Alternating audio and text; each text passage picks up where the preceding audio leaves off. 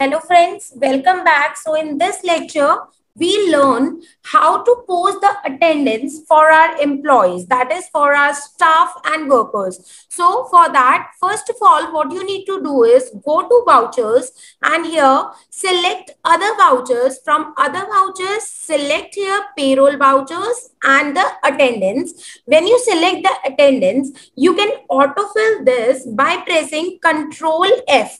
So when you press Control F, the attendance will get autofill. And here in the voucher date, select the date, that is 1st May 2020. In the employees group, we are providing the details, the attendance for all the employees. So I am taking all items over here.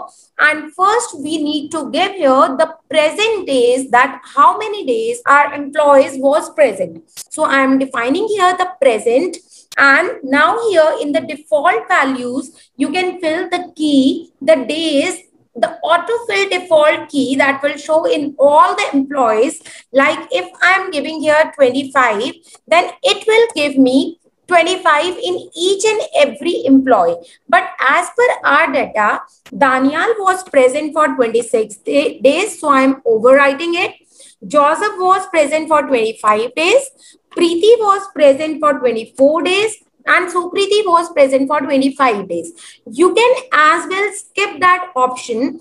I'll tell you in the way when we were doing for overtime. First of all, you need to do the first way. So this is done. You had done with the present data of employees. Now for overtime, again press Control F for autofill. Select the type of transaction, that is attendance autofill, your voucher date, employee groups. Now we are giving the overtime to workers. So I'm selecting here workers. This belongs to overtime attendance type. And here in the default value to fill, I'm taking it 0 and accepting it.